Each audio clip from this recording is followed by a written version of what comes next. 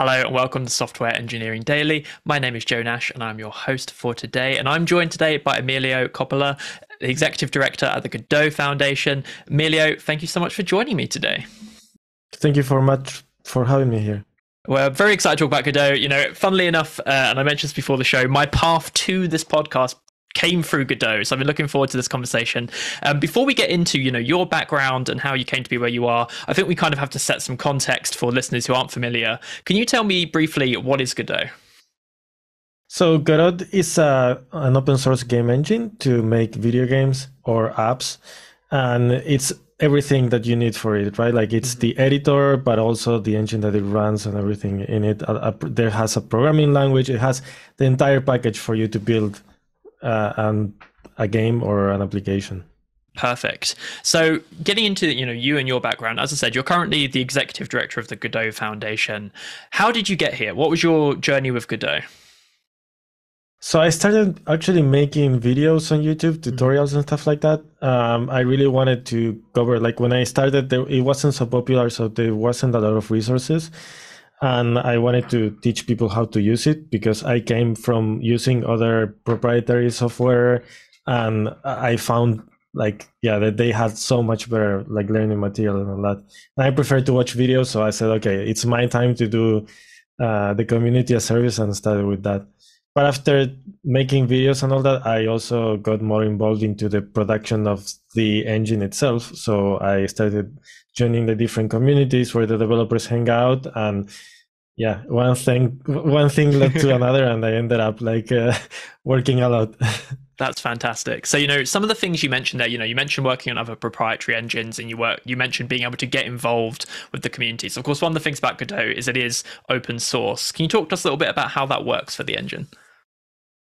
Yeah. So generally speaking, I was surprised actually to find out how closed source the game engine world is in general.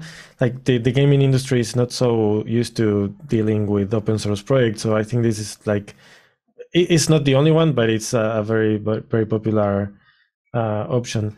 But yeah, the cool thing about open source and game engines is that you actually own all the code that it's in your game. So you don't have to be licensing the engine to other companies to send it, to ship it, to modify it, to do anything you want. And that's an extra layer of flexibility that not a lot of other engines give you. Before being in games, I was in web development, and this is the standards in everything web related. You don't even notice, but everything is open source. So this is aimed to be, I guess the first mainstream open source project in the game developer world for most people that are studying making games and things like that. Yeah, I think that's a really great point, especially, the comparison to web dev. I think this is jumping forward to some topics we'll cover in a bit, but, with the recent discourse, I think one of the messages that I saw quite frequently said was this is, gaming's moment to catch up with web development and how open source has kind of redefined other tech related industries. And so I think it's a fantastic point. Yeah. So you mentioned other engines. If you were speaking to someone who is new to game development and, is still looking at building out their first game and has all this landscape in front of them, all these different options, what would you say, aside from being open source, of course, sets Godot apart from those engines? Well, it's very easy to use. And I think that's, the biggest thing, at least for me and for many other people I know, that even if open source usually has this reputation of not being very approachable, right? It's mostly built for from software developers to other software developers, but Godot Engine is very easy to use. The editor itself has everything you need. And as I said before, it contains the whole package. You don't need to go to add any extra libraries or things like that, because there are open source frameworks that you can use to make games, but you need to use other programs to make the levels or things like that. So I think that Godot is very approachable. It's very easy to pick up and start playing around with it. And it also has its own programming language, which it's only used in Godot. It's very similar to Python. And I actually recently noticed that nobody complains about it being hard. Yeah. People have, of course, complaints, but nobody complains about it being hard. You can actually start working on it. If you already do any sort of programming in other language, you almost don't notice. In a week, you're already up to speed. And I think it's, that's the biggest advantage of Godot, how quickly you can get things done, and it's very easy to learn. Yeah, I mean, as someone who's come to Godot this year, like I would totally agree with that. Especially the GD script thing is interesting, and I think it's worth spending some time on it now. And I know this has been a constant topic for everyone in the project for the Yeah. last couple of months. But why does Godot have its own language? Well, at the beginning, it wasn't the case. Yep. Like, I believe the first thing that was implemented was Lua for Yep. scripting and things like that. But after some time, like, what happens with general purpose languages is that they are meant to be that general purpose to do many other things. And the advantages of having something like GDScript is that the language is completely built into all the functionalities you need to build games.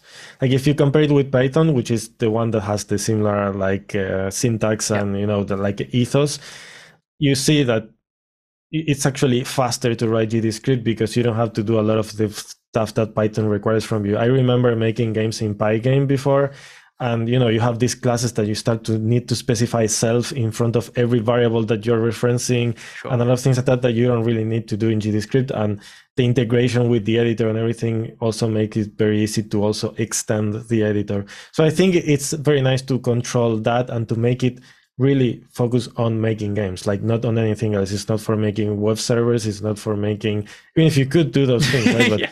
it's for making games. Yeah, And absolutely. that's really, I'm sure someone out there has deployed Godot in headless mode to act as a web server. That's definitely exists. for sure, yeah. So you mentioned a couple of things there that I want to jump on because I think they're really interesting. So the integration with the editor, again, I know there has been discourse here. So one of the I guess the misconceptions I've seen swirling about this year is like, because there is such tight integration with the editor, because the editor has everything built in, it's that, you need to fundamentally use Godot in mouse and keyboard mode. Like you can't just go, you can't start from code. You can't start developing your game in a text only mindset. My understanding, and I haven't tried this myself yet, is that that's not the case. Is that accurate? Yeah, you can use it as a framework if you want to, and it has been used. You can use different parts of the project. Since it's open source, you can just take away stuff from it, and yeah, you can do everything with code if you want to, and the editor is optional if you want to really go into like all the structure of what Godot does is just simplify that process for you. It's kind of like a supercharged IDE for you. But it's not required that you use it. Some people use external editors to manipulate with files. You can even extend it with other programming languages, like C++. You can do a lot of things with it. So it's really, really flexible. Yeah, absolutely. But yeah. So you've mentioned extension a couple of times as well. So, from within GD script directly in the editor. You've also now mentioned C++. On the topic of C++, we've spoken about GD script, but there is other supported languages, right? Yeah. At the moment, you can make built-in. You can have like a GD extension, which is like the C++ kind of like bridge. So you can build some part of your logic with C++ and use it. But you can also use GD extension to do bindings to other languages. And there are community built ones. And there's also another built-in language other than GDScript, which is C#, which is, at the moment very popular in game development world because it's the language most used for making games like in engines like Unity. There were a lot of also XNA developers around that also wanted to use C#. So those are like the main one. But there's a very popular community like binding for Rust, for instance, and things like that. So yeah, there's a lot of options out there that you can use.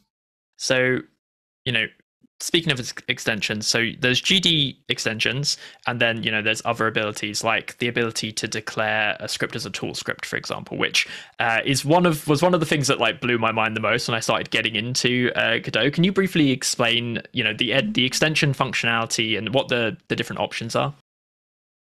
Yeah, so the editor itself is built in with some things that we call nodes, and nodes are elements that you can reuse in different parts of your games. And those nodes, the control nodes, which are creating the UI, are the same ones that we use for also like making the editor. So in the same way you're building the UI in your game, you can build tools for the editor itself. That you can use to extend it. So you can create functionalities for other members of your team that might need to modify something. And you want to make it easier, for instance, to import some things in the editor or things like that. You can write all that logic and extend the editor with it.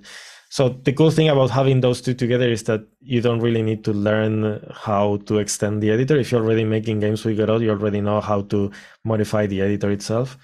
And yeah, my goal in the future would be to make it as good as possible for you to even contribute to the engine with GTScript only, because it's very easy to use. But yeah, maybe it's a bit going on a tangent there. But yeah, like you can extend any part of the editor with simple code, and if you don't want a button somewhere, you want to move it somewhere else, you can do it. You can modify all of it, and it's not that you need to recompile the entire thing. It's very easy to plug and play any of those plugins. Okay, fantastic. So you said a key thing there, which again is one of the most fascinating things about Godot, which is it is in itself is built in Godot. So I'm really interested in so much about this, like how this decision came about, how this happened. You know, lots of people have heard of dog fooding, like trying your product to build your product, and but this is a game engine and that's a desktop application. Like how does that work? Yeah, well, it's actually, like when you're building the tools for making these sort of things, like I don't think it makes sense to do like a different set of tools for the editor and for the games. So the biggest inspiration for the project for the UI side was Qt. So the idea was to do something similar to Qt to build the tools for making the games. But after you have perfected those tools and those UI elements, why not reuse them in the rest of your projects, right? Yeah. So that was a little bit more like an organic growth, right? Like from getting those sort of tools available to make the games to also providing a way for users to use those tools. And if you want to have a drop down, you don't have to code one from scratch, right? Like I learned how to make video games in Game Maker, and I don't know how it is at the moment, but at the moment didn't have any sort of UI tool, but the entire Game Maker editor is like a UI application. So what Godot does is exposes those libraries for you to use, and it makes it really easy to get quite good quality UI already there without you having to implement everything from scratch or having to depend on a third-party library. And same as everything else, everything is under the MIT license, so it's very permissive and you can do whatever you want with it. With options like Qt, which is very popular for making desktop applications, the license is a little bit more restrictive. Yeah, and you might need to license it if you want to do a commercial project, and otherwise you need to release on a open source license. So yeah, I think like it was more like an organic thing. I don't think it was as planned as other stuff, but yeah. Interesting. Okay. So, I mean, I guess one question, I had about this from the start, and this is coming from, I've worked on Electron apps, and so I've been deep in the desktop performance discourse, is like what this means performance wise. Because, is it rendering the desktop applications in the same way as like a game? Like, is it, pushing out a frame? Is it concerned with like frames per second throughput and this kind of thing? Or is there a desktop optimized mode? Does that make sense? Yeah, there is a desktop option. You can refresh it in different ways. Cool. By default, everything is built for making games, so it's not going to be like that. If you're building an application, you might want to look into not refreshing the screen on every frame, because you might not need to do that.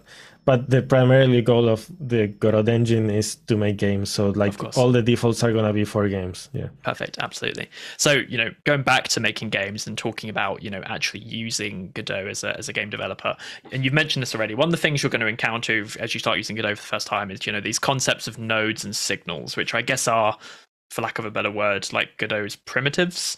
Can you talk to us a little bit about, what those are and how they, affect your development flow as a game developer in Godot?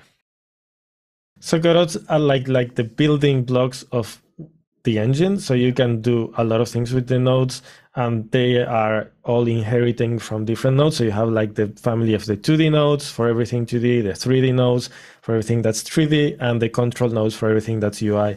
And you can start using them, also extending them and reusing them in other projects or in the same project as well.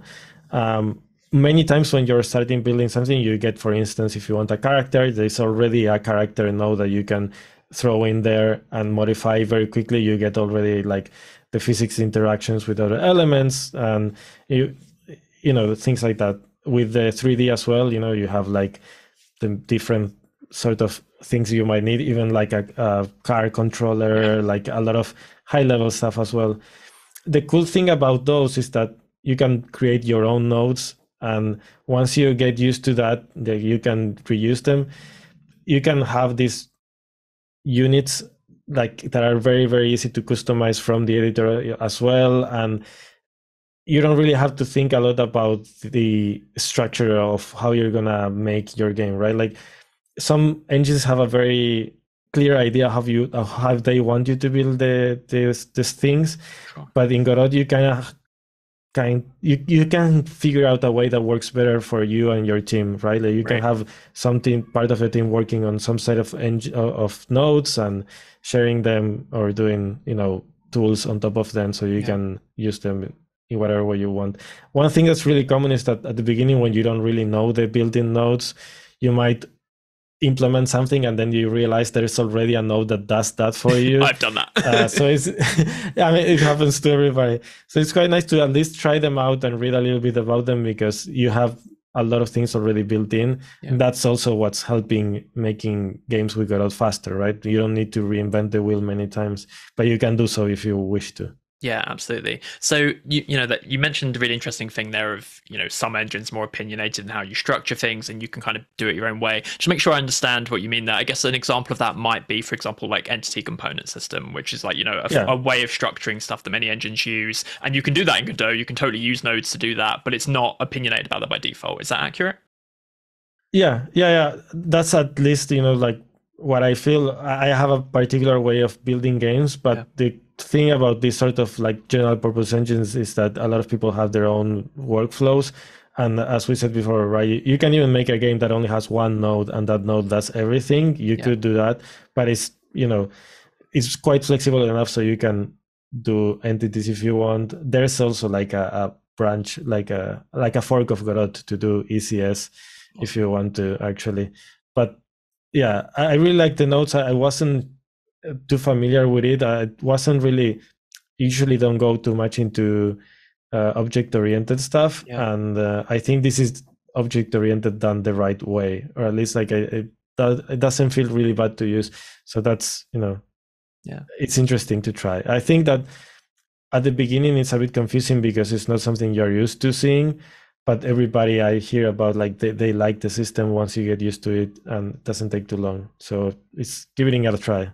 Yeah, no, I'd agree with that. There's definitely as you start to realize how and why you should compose nodes into scenes, and like, you can throw scenes into scenes, and like how you should, what power, what flexibility it gives you to structure stuff, it becomes contagious very quickly, for sure. So one of the things you mentioned earlier was, you didn't start with GScript, didn't exist at the beginning. It was like a change that came along the way. And I think another area that's similar to that that's really interesting is the evolution of the physics engine. So my understanding of the history here is, originally using an engine called Bullet, which is a third-party engine. And then as part of Godot's, philosophy of everything being the editor and being inclusive, for Godot 4.0, due to reasons, you made your own engine, and now we're kind of coming back to like the dawn of a third-party engine might be coming back in, which is Jolt. Can you run us through, I guess, like the ethos here, like why go for your own engine, why eschew third-party stuff, and then the change in ideals, why we're going back to third-party? Yeah. So, of course, the one thing we want to do is, if there's already something popular that works for everybody, like use that. Is better than just having to make something from scratch. And what we used before, it worked for the Godot 3 version of it, and it was, like generally okay, but there were some things that we would like to improve on it, and there wasn't any flexibility for our cases, our use cases. So the thing about this being a community-driven project and an open source project is that sometimes you get people that come in and help, and then you don't know what might happen to them. They might disappear after a while. Or so with the physics engines, when we were building Godot 4, that's something like there was a very active contributor that helped a lot into shaping that to be like what the Godot 4 physics are. But he's no longer contributing to the project. He got like a different job, and like this happens very often. Sure. And the problem with the physics in particular is that it's something that is not so common to find a physics engine programmer that can do something really well in this area, right? Because it's not only that you need to do the physics that are like fun or like realistic enough, but it also needs to happen so quickly, right? Like you can do physics in a very like poorly performant way, and you should be fine in a lot of cases.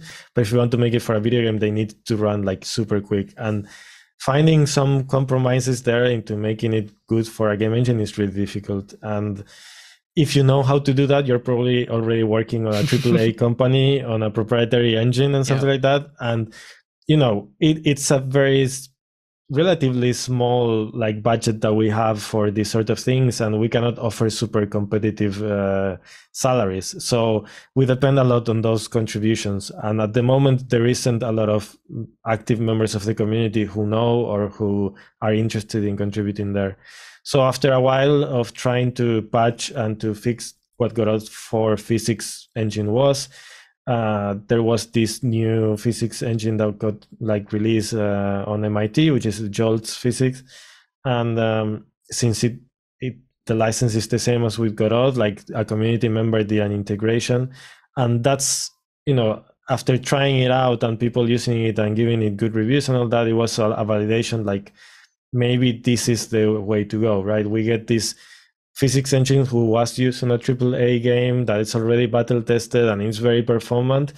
If we can use that instead, it will be better than what we can do ourselves. And the cool thing about it is that we only need to code the glue thing between Godot and this physics engine. We don't need to implement the physics ourselves, which is the difficult part.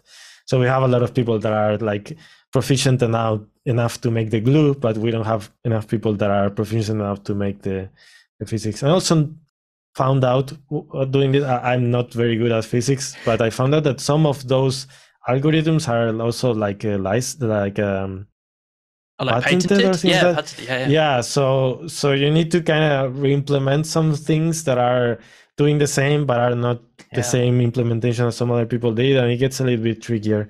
So this is the story of why we ended up now we are considering in the future, I don't know if it's going to be 4.3 or 4.4, but we're going to be shipping Jolt probably as the default physics engine, and you'll still have the Godot physics there just in case for legacy reasons or if you want to do it. But yeah, generally speaking, it's much better than ours. I think it still has a couple of features that need to be implemented in Jolt for it to be all the features that we provide, but it shouldn't be much longer to get there. Yeah, that physics algorithm patent issue I feel like has been really prominent recently, because some studio like patented a really obvious and long-running like way of making characters move with platforms or something.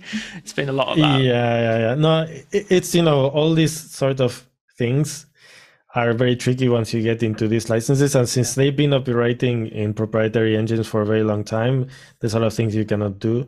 But yeah. I think we're getting there. Like people are starting to get out of the hole. Excellent. So, you mentioned future versions of Godot 4.3, 4.4. At the time of recording, 4.2 is just around the corner. Can you tell us a little bit about, what's new in 4.2 and what you're most excited about? This is way too many things, actually. Yeah, that's actually one of the problems. There's too much stuff to add there. I think like for 4.2 in general, like it was a continuation of what 4.1 was, right? Like just getting more like a better experience for developing. Sure. There's a lot of features you can read on our blog post. We highlight and we show a lot of the individual features. Some might interest you more than others. But what I like is that it's getting easier also to know sometimes like what things are going wrong, how can you make them better. Like before at the beginning it was a bit, things failed for no reason. That's at least my experience. I'm mostly making tools and it greatly improved like the workflow as well. Like there's a lot of things we had to do a lot of code just to get access to some of the editor functionality that we can now get easier. Nice. But again, the list is too long. Like honestly, like if you want to check the blog post, you have all the information with nice graphical like animations and all that. It makes it better, because if you say, let's say like the FSR update that you can get more frames with the same quality. Like unless you see it Right. in working, you don't really.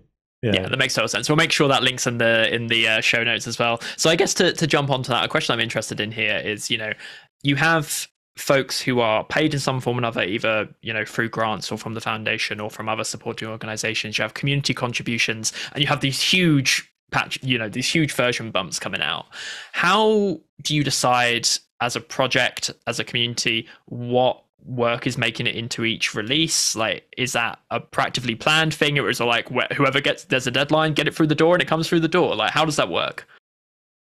So there's different ways, but mostly like our goal from the foundation side is that the people the foundation hires will work on things that the community want. So if we see there's a lot of interest from the community, for instance, in the Godot 4, there was like a rebuild of like some of the areas of the engine, like because the community wanted better versions of it, we can dedicate those resources there. But some other companies have their own interests, and sometimes those things don't align, so those features get left out. What we really want to get into the engine itself is what will benefit most of our users, and that depends on the moment, right? Like sometimes we get up to a point where we don't hear about a feature anymore, not because people don't like it, but because it's already working and there isn't any big issues. But sometimes the local the current events influence also the community to request some other things. Recently, with all the controversy around Unity and other things like that, like a lot of people jumped to Godot, and they are being very vocal about wanting better C# support, for instance. So in this case, like our plan, of course, like C# was on our roadmap, but since there's a new batch of people coming in and a lot more interest, that also like how can we make the experience of using C# better with the engine itself? But there is a group of people at the production team which actually decides what things get in and what doesn't. But it's not really like the final say. It's mostly like if the feature is in line with the goals of the project, and if it makes sense for a general purpose kind of thing, like it generally gets merged. But also if it aligns with the roadmap that the team have, like if you want to add a feature that's a very controversial thing, is a lot of people want to have like a built-in 3D map editor, and it's a big feature that before merging something like that into the project, we need to make sure that we can also support it like long term. We need to make sure that it's good enough for people to use, and if you meet all the criteria and there's people interested in maintaining it and it makes sense for a general purpose engine, we merge it. But it really is on case by case, depending on each PR. There's too many things that come our way that might be good for one person, for their workflow, and it's good to identify when those things can be a plugin or an extension for that person or studio, and what can benefit everybody. But yeah, it really depends. Excellent. Yeah, no, that makes a ton of sense. So you mentioned there the recent situation with Unity and the response, which we've alluded to a couple of times, and we'll come back to that in a minute. But before we get to there, I want to kind of talk about the Godot Foundation at like a higher level. So, lots of open source projects go through the challenge of being, like a little scrappy operation maintained in free time, to having to mature and find funding. What was that journey like for Godot? Like, what was the inception of the Godot Foundation? So before the Godot Foundation, the project was operating through the Software Freedom Conservancy, which is an organization, a non-profit organization from the US, whose goal is to do just that, right? Being the legal entity for these open source projects. Because when you have an open source project at the beginning that nobody like knows about, like you don't have a lot of problems in terms of like getting donations, getting grants, getting those things. That doesn't happen. But when it does happen, you suddenly need like a bank account where to receive that money, like a proper document of like ownership, like who's going to be owning the project or things like that. So all that was being done by the Software Freedom Conservancy. But once the project got bigger and bigger and bigger, we got even too big for them to manage. And it was really nice for us to have a little bit more independence in terms of what we can do with, the project itself. And, there was this need of also doing other things that requires a little bit more of independence. Like, for instance, if we wanted to do an asset store, which is something that people really want, like, it didn't fit the model that the Software Freedom Conservancy had in mind. So we ended up going with our own organization. And it's been quite challenging because not everybody wants to, like, a bank doesn't care about your open source project. So why will they want to open a bank account for your foundation that actually has, like 2 days since it's been open? So it was a lot of paperwork to go through and all that. But also we wanted to make sure that everything was done properly so that we can continue with the operations and the needs of the project. But the goal is only to support this. Like, we are now like making a few changes internally also for how we operate, in terms of like, we're considering making more people be part of the process of like taking decisions for the foundation and things like that. But yeah, the goal is just to make the Godot engine better. So everything we do is to structure that, getting the donations from the companies or individuals, and hiring people to work on the engine, on the features that people want. And other than that, the foundation doesn't aim to do much more than this. Right. I know that other foundations in open source groups have also, like education programs and many other things, but ours is very small. It's very tiny. We are less than 10 people like working full time or part time, and our goal is just to make the engine better. So that's, I don't know if I went a little bit more. No, that's absolutely perfect. In fact, you kind of led into my next question, which was going to be, with that slice of things that you take care of, the funding, possible asset store, hiring people, etc. What, you mentioned some things that are explicitly things you don't touch. Like, are there other responsibilities or tasks that you look to other organizations in the ecosystem to support? Like, what kind of things do you say, oh, we don't do that, but there's this great company we work with over here who look after that?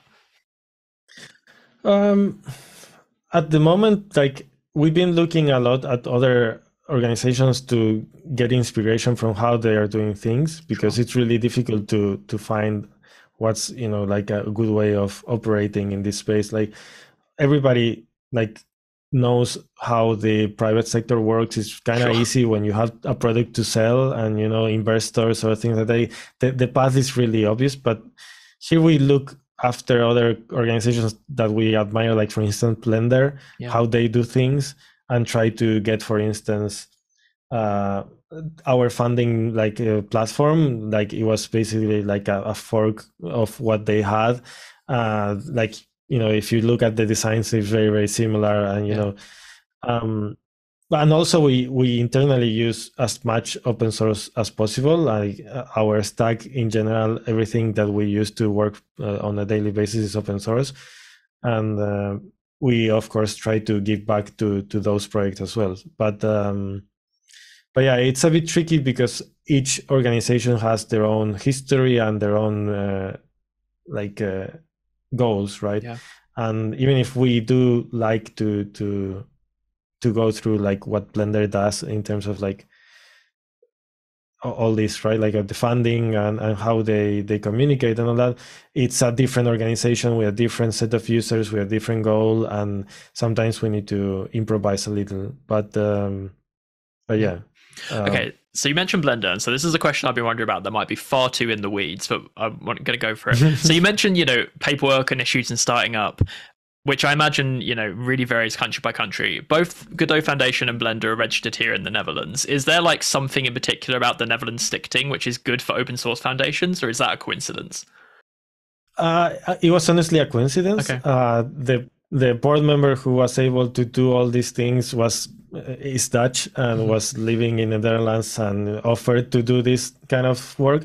But I also believe it's easier to do some sort of thing, especially if you have an online organization. like I know from experience, right now I'm living in Spain, and in Spain there's a lot of things that for a foundation like this it would be really hard to do when you have an online sort of organization, like Sure. the paperwork and things like that. You have to go to a lot of offices all the time, and there's not a lot of things you can do online. So I think it was a little bit of those, but there isn't any particular reason why I Okay. can tell you like it is better or not. But yeah, No, thank you for scratching that itch for me. That's been really bothering me. Okay. there's also the Krita guys who are also Oh, based really? in the Netherlands. That's Yes. fascinating. Okay. Excellent. I've got lots of new podcast guests to chase. Yeah.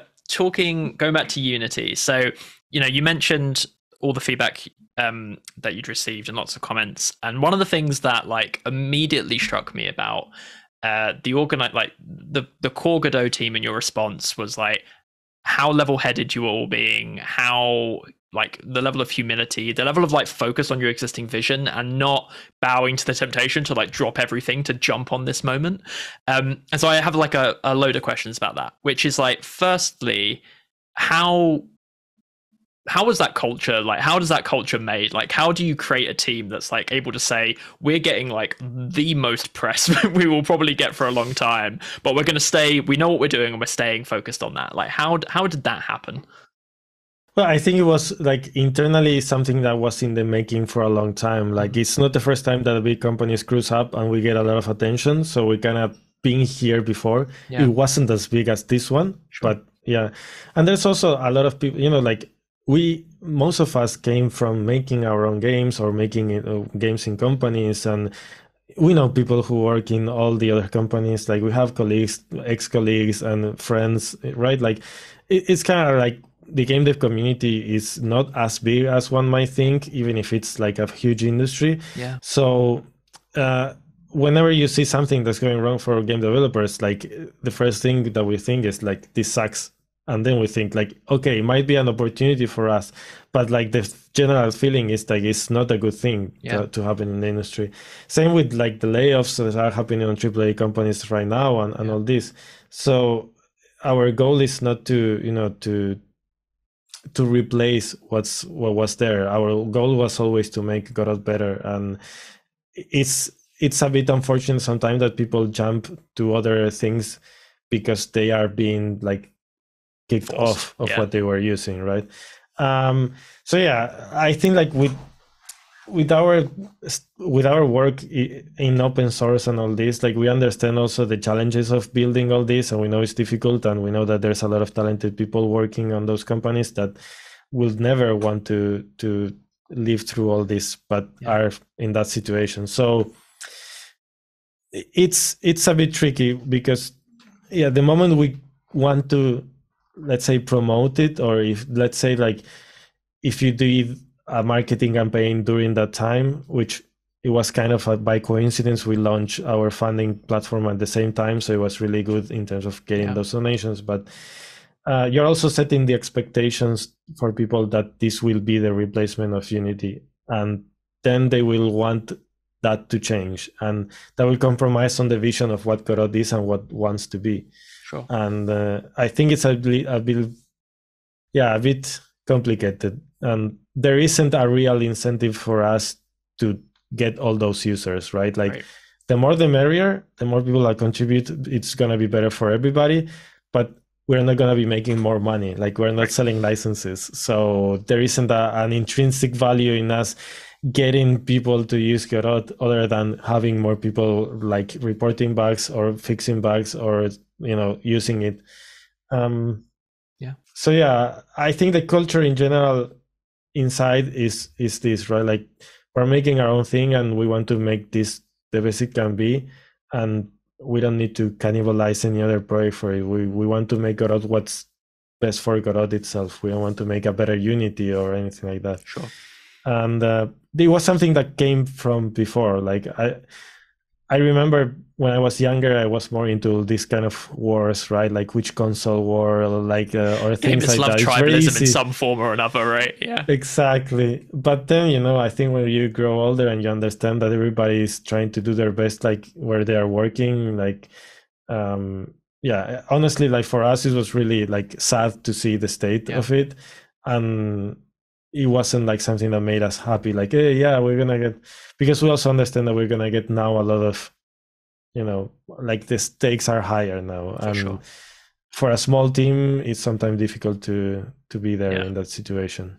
And that leads me into I guess an observation that I thought was really interesting, which was, ties back to, I guess, the lack of big open source usage in game development, which was, I think my perception was that a lot of the Unity users who are coming to Godot and fielding requests or giving feedback didn't necessarily understand what their relationship with the organization could be. That they weren't just a consumer who was like, here's my money, give me my product. And that they were, in fact, like able to engage and, to put things forward in a different way, and to, that it's, there's not one person making the decisions that trickle down. How did you, I guess, to what extent do you think that is true? And then secondly, like, if it is true, like, how have you approached educating those people who have a very different relationship with an org about how they can greater get involved with Godot? Well, it's honestly really, really hard because, yeah, like we get people now sending us messages as if they were not able to have a voice. And that's something that, it's tricky to actually educate them and tell them, you can participate of the discussions. Like most of the meetings we do about these particular things are open for everybody to join. And it is difficult. Like there's certainly like also like a lot of high profile people that jump in and they have a very big audience. And that's also a bit tricky sometimes in terms of them having one issue with the engine and not really voicing it in a very positive or constructive way. So a lot of people getting that idea and running with it instead of, they could have come to any Sure. of our open platforms like the chat or anywhere to just talk with any of us. And sometimes it's not that the engine cannot do something or that it does it wrong, is that they are not used to the ways of doing it the Godot way. And once they understand it, everything's fine. But once they already complained publicly and everybody like went through all that 2 weeks of tweeting, things are already kind of shaky. C# performance comes to mind here. Yeah.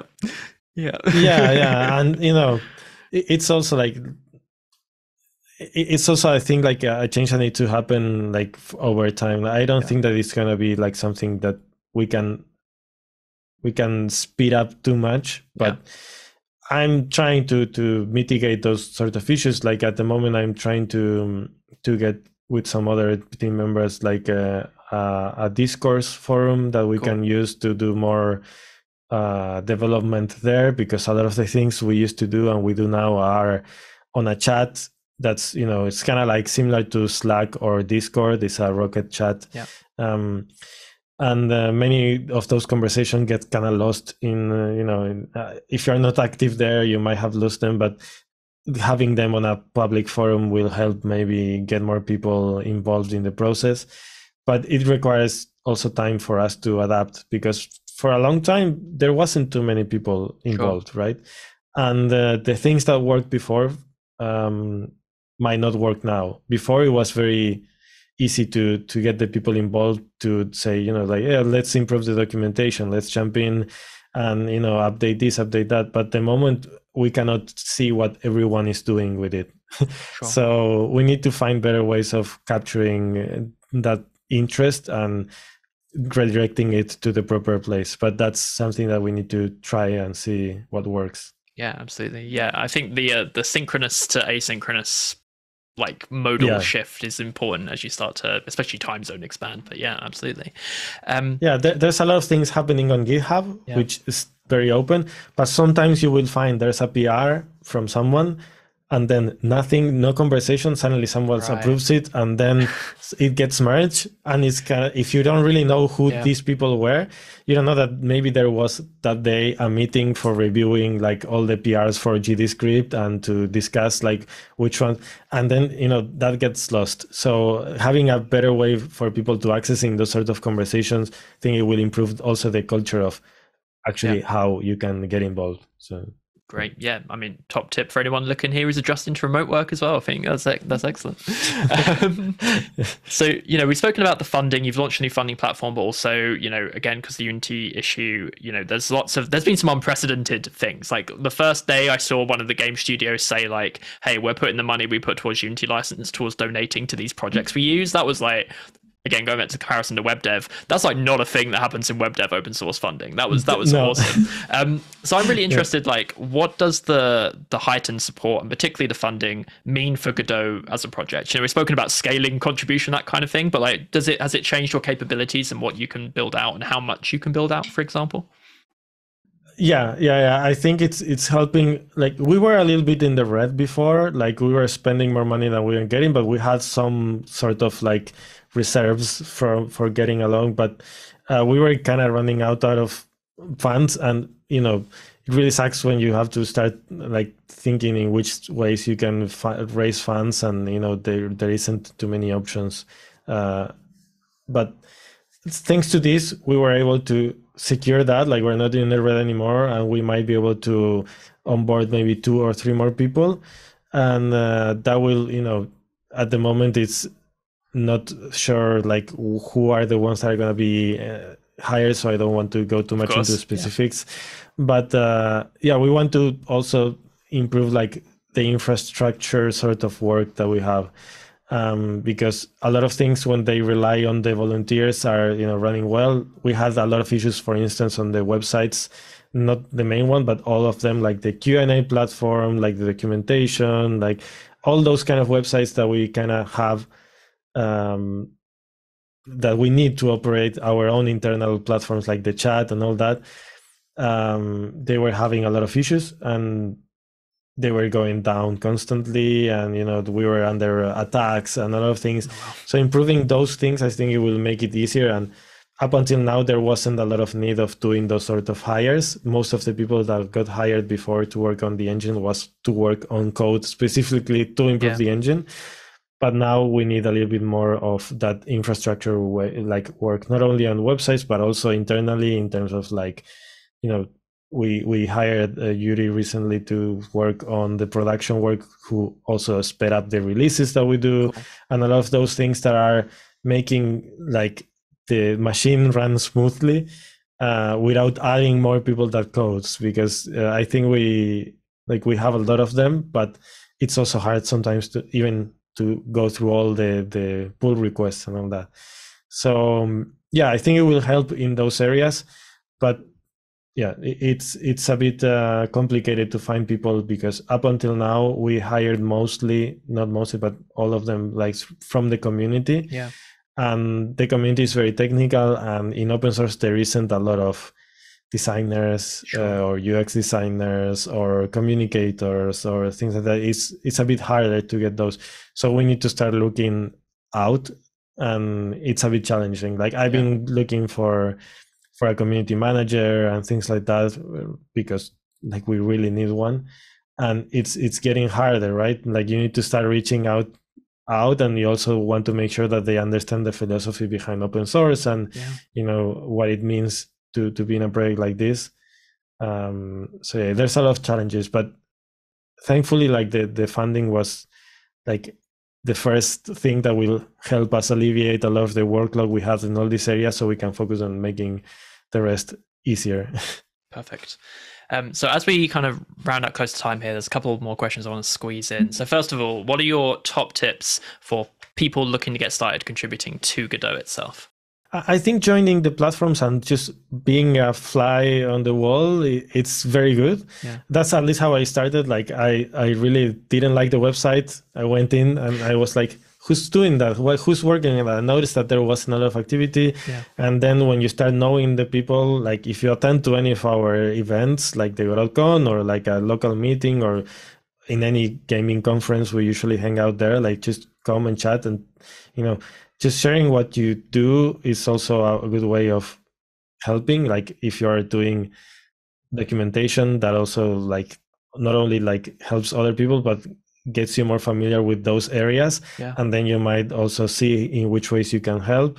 But I think like just joining and being around the development area and seeing, in which things you think you might like to work on and try them, I think it's really good. There's a lot of issues that are marked as like beginner friendly or like Cool. good first issues that you can check on GitHub if you want to contribute via code. But also if you want to help in other areas, as I said before, like there's a lot of areas. There's, every time we publish an article on the blog post, we first make a PR. Everything, all this is happening on GitHub. So we get people sometimes helping us with our poor English. Like the people who are writing the articles are not natives most of the time. So we need someone that's actually like goes in and fix those. And, those are things that you can make, and everything is public for you to give feedback or help. So, yeah. Fantastic. And, at the beginning, you mentioned, yourself coming in via being a content creator. And, there's, I think with the Unity issue, there's been a bunch of new content creators on the scene. Are there any kind of content creators who are active now or have been in the past who you are particularly fond of or you'd recommend as a great starting place for people wanting to learn about Godot? For learning about Godot, I think like the best tutorials I've seen were by GD Quest. I think like they have a lot of material, so I would start by that. But it depends a lot on which kind of things you want to make. I think that if you want to make something, for instance, that's a bit more advanced, you might want to find somewhere else, like for something in particular. But what I like of the new people that came, like the new content creators, like you can see they have a lot of experience, and usually like the people we have are very technical, but not so artistically gifted. So we get new like people like Passive Star on Twitter has been sharing so many cool like demos and things like that. And then we have a lot of like content creators that are doing this trying to make a game in Godot. So you can see their experiences and they share what they made. There were like a couple big jams recently, and a lot of people were posting in their YouTube channels. They were maybe like Unity or Game Maker or like other content creators, and they made their own games in Godot. They ported the ones that they have. And there's this big one now called Road to Vostok, who's making a game, a first-person shooter that was made in Unity, and now is doing very nice blogs about how the transition is going. So I'm really happy that the scene is not what it used to be before, and depending on what you want, like, you will find something. But yeah, those are great shouts. Passive Star also has been doing the amazing Blender like gifs of their Node stuff, right? I think that they've been seeing a lot of stuff. Yeah. He's going through all the projects and doing the speed run from 0 to influencer. Yeah, any percent, like they're going super fast. Like, yeah, those are great shout outs. Well, Emilio, thank you so much for joining us today. I've really enjoyed this, and this has been awesome. If people want to follow your work in particular, or keep tabs on what you're up to, where's the best place for them to go?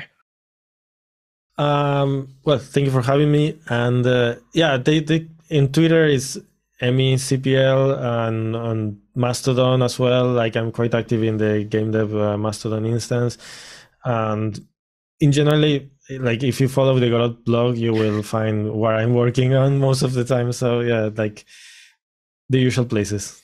Perfect. Well, thank you so much. Enjoy the rest of your day. Thank you. Same.